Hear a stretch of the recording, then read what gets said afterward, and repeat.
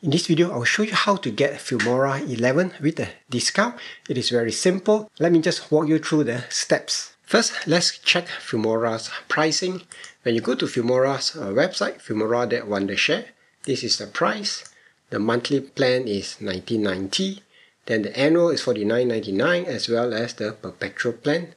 Something to be aware of is that the perpetual plan is for the lifetime of that version.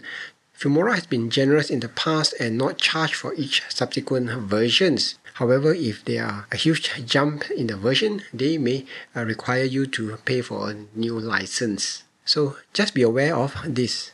Now to get the discount, head on over to my site jameswu.net. I have a page called Filmora Discount. You can see here on the table the lifetime or the annual plan. Let's say you want to go for the lifetime. So what you want to do is to double click this and press on Ctrl C to copy the code. Click on this link.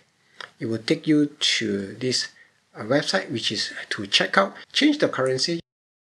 Make sure that there is 1 unit of Filmora. Now because I've clicked on it earlier on, the discount has been applied.